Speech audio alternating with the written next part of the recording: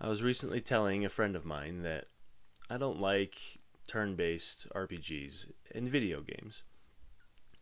And he was quizzical and said, James, you play Dungeons and Dragons.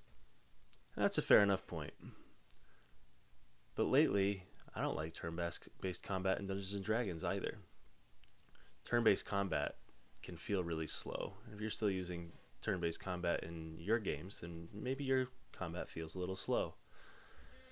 And more importantly, not at all like the active, engaging imagery that we see in RPG books.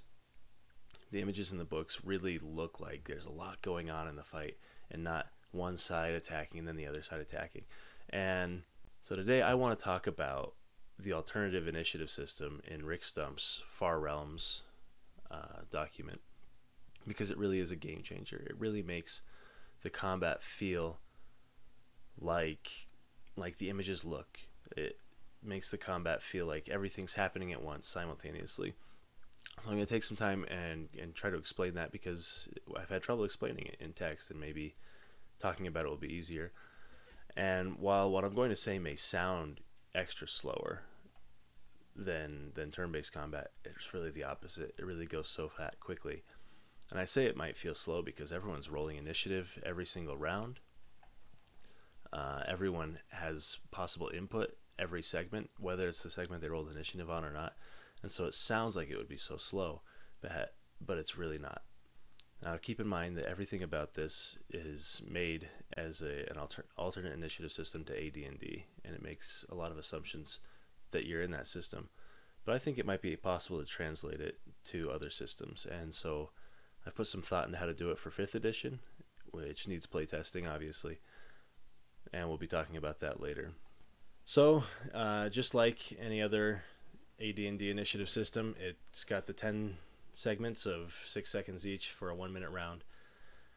But the special thing about it is that the movement is that during each segment, each character can move, whether it's the segment they've rolled their initiative on or not. And so that's really the key, is that as you roll into initiative, the Dungeon Master doesn't say, oh, you're on segment 2, so now this is your segment, but rather everything is happening very simultaneously. So playing with Rick and at my own table now, what you'll do is you'll say segment 1, and maybe players have some movement that they want to use on segment 1, or maybe their initiative comes up on segment 1. And if they do, then they say so, right? They say, I'd like to move over toward this door, or I'd like to start flanking the enemy, or I would like to back up a little bit. And then the enemies, the monsters, can also make those same movements, right? They could follow them as they back up, or they could try to cut them off as they go toward the door. And everyone moves on every segment, and so it's a very active scene. And then if anyone has rolled on segment 1, then they might take an action. But very quickly, the Dungeon Master says, all right, now segment 2, segment 3, segment 4. Okay, you've arrived at that door that you were moving toward. You're now ready to block it. Or you've retreated and you're up against this wall. You're going to need to make a new decision about where to go. Segment 5. And so the play is very lively and moves along and really feels more like what you imagine when you're reading an active novel, or when you're seeing these pictures that come in the RPG books. And so I think that's really the key. But there's a few other things that change to go along with this real-time feel. First of all, surprise is rolled individually for each character in the party, and then could be individual or group for the monsters. And then that surprise, whether it's 1 segment or 2 segments or 3 segments of surprise, is tacked onto the front of their initiative. And so those characters that are surprised are more vulnerable and can be attacked as if with a full round by other characters who are not surprised in the initiative. So the initiative is rolled with a d6. You're probably familiar with that. There's adjustments for dexterity, 1 for 17 dexterity and 2 for 18 dexterity, and that will bump you down. And then I think 3 and 4 dexterity get a +2 and a +1 respectively. as well, although I've not yet seen a character that low. And then that indicates the first segment on which the character can act. So it's not, I say act, I mean attack or start casting a spell. So either fire a missile weapon or make a weapon attack or start casting a spell.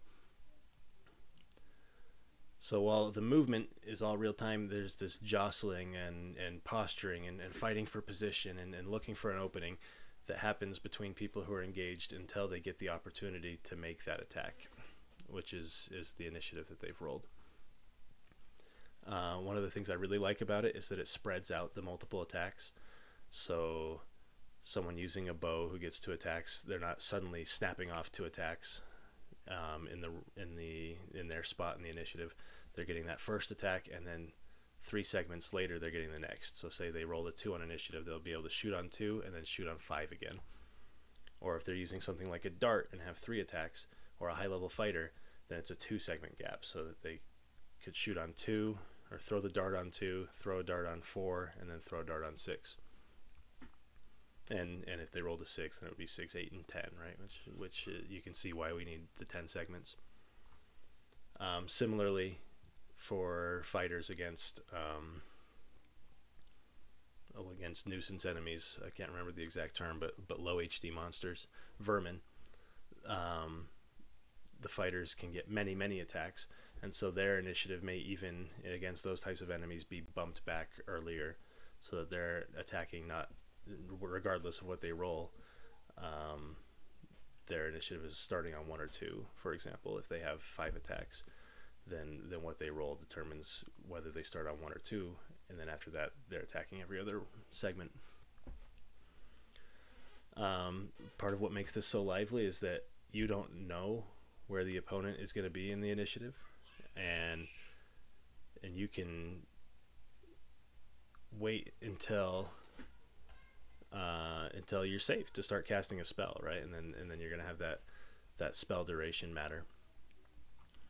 One of the keys to this is also that there's a sequence within the segment as well, because so many things are happening simultaneously. You need to know what really happens first, and so that sequence I'll describe quickly is that missile weapons are fired, and then casters decide if they're going to start casting spells, and then the missile weapons hit, and so that's going to be 2 steps later on the missile weapon, because sometimes you might say, well, I'm going to wait to see if the mage casts a spell and then I'll shoot my arrow. But if you do that, you're now firing on that 3rd step, and so it's going to become 2 steps later, which is after the movement. And so potentially somebody could move in the way, or the wizard casting could possibly try to move a little bit or drop their spell because they see you fire, and you could end up missing because it now overlaps the movement. But it's weapon fire, missile fire initiated, spell casting initiated, missile weapons hit on the 3rd step. 4th step is movement, and then melee attacks, and then spell casting ends. And that's interesting because that means that 1 segment spells initiate, weapons hit, movements hit, melee hits, and then that 1 segment spell finishes, right? So even a 1 segment spell can be interrupted this way. But it also means that you know that you initiate early in the round and you finish late in the round, and so you know exactly. I've seen some discussions trying to figure out whether that 3 segment spell that you start on segment 4 ends on segment 6 or on 7, right? And this makes it very clear that you're ending on 6 because you started early in 4, went for all of 4, all of 5, and now your spell is going to end on at the end of 6. And so what it gives is it gives this very dynamic situation where even when it's not your segment of the initiative, you don't really have a turn that you own in this situation. You have a time when you get to make your attack, but you can be acting the whole time, right? And it really behooves you to pay attention to what's going on because things are just moving along, and you can be making a difference during that time. You can be finding a window to climb out of and drop down behind the ogres just in time to get your attack in segment 4, as one of my players did, and then proceeded to lead the ogre on a merry chase,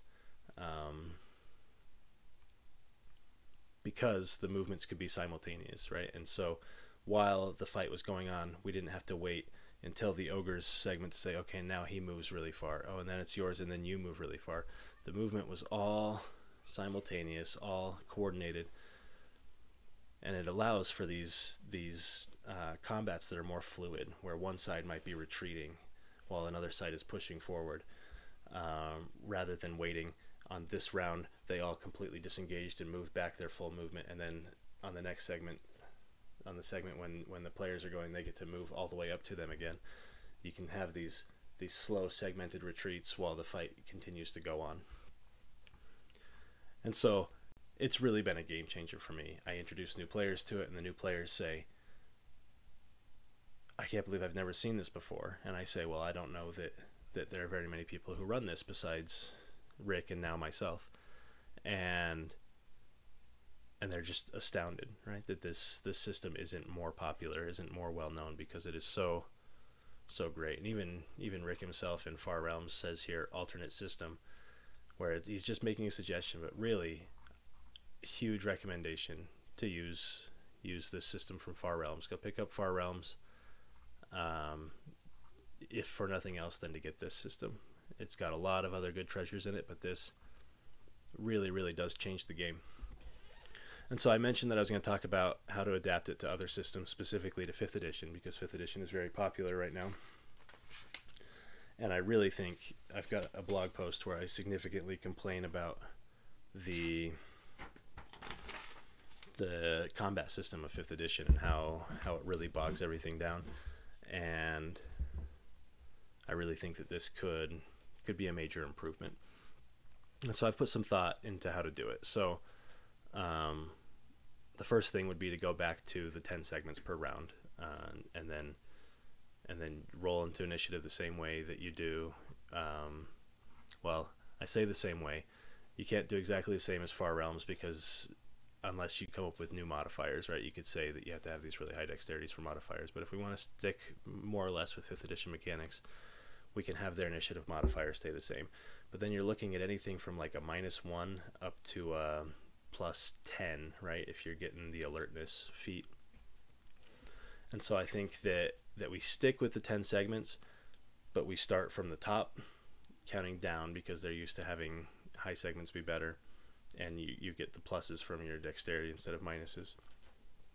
And I think we roll a D8, right? A lot of characters are going to have a +2, and so that D8 is going to be enough that almost everyone can get to that top segment.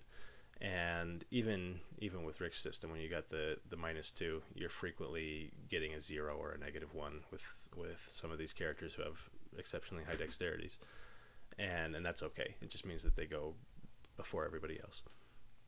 So we make it a D8 plus your dexterity modifier to roll in. Now each segment I'm going to give you a 1/5 of your movement speed, right? Because movement speeds in 5th edition are anywhere from like 25 to like maybe 45 for really exceptional, monk, wood elf kind of characters who get some extra movement. So 1/5 of your speed in feet every round, because everything's divisible by 5. Actions, what is classified as an action in 5th edition, you take on the initiative that you've rolled. And so if that action is an attack action and your character has multiple attacks, like say you're a 5th level fighter and so you have 2 attacks, then that attack action initiates that multi-attack, and so you would get the attack on the segment that you used that action, and then 3 segments later, the same as in the Far Realms. Dodge action you keep exactly the same.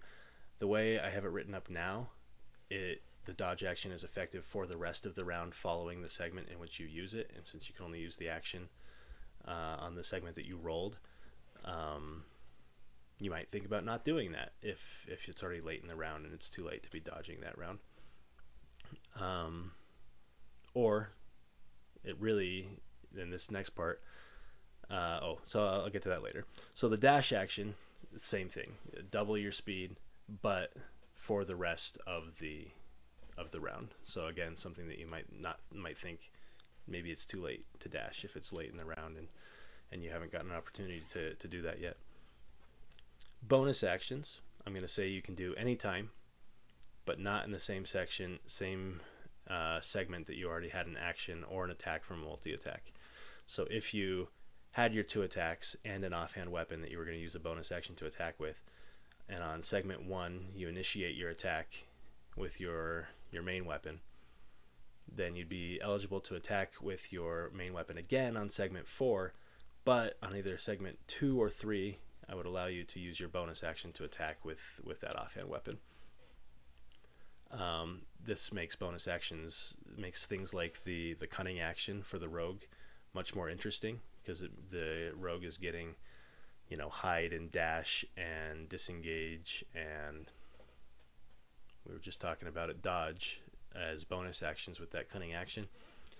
And it makes, rarely do I see players use those, and even when I play rogues, I don't see much reason to use the cunning action to get those things, except maybe the disengage or the dash to get to specific places.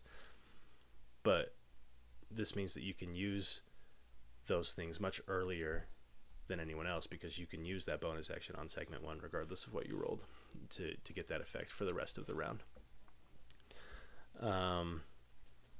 There's a real sticking point with spells that I'm still working out how to handle.